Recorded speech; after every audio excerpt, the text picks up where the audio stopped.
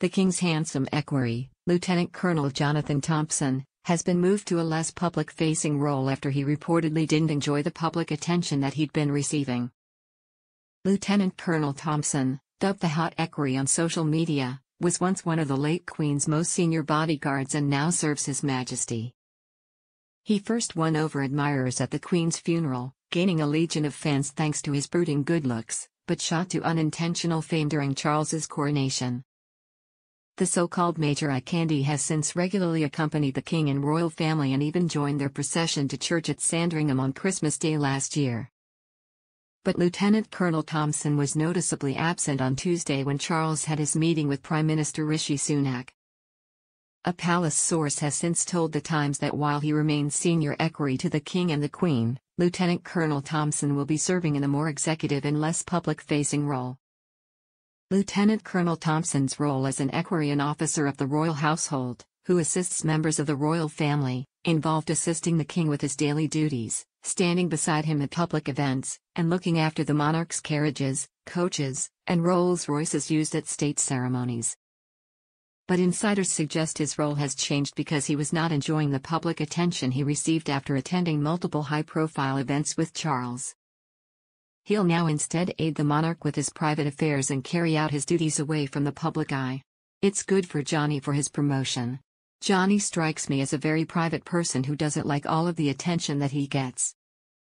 Thompson's appointment is a swipe at Prince Harry, who stepped down from his duties but still claims royal privileges. Says Meghan Markle is not receptive to the idea of Prince Harry dumping his royal title. According to a royal commentator, according to U.S. journalist Lee Cohen, the Duchess of Sussex is concerned about the ramifications such an action could entail. The couple sparked outrage last week after unveiling a revamped website using their regal title sussex.ac.uk in 2020 when they stepped back from royal duties, raising questions about the motives behind their apparent change of heart. Speaking on GBN America, Cohen told Nana Akua that Meghan is unlikely to want to risk losing the title as it affects her own status. He said that Harry gaining U.S. citizenship could put his Sussex title in jeopardy.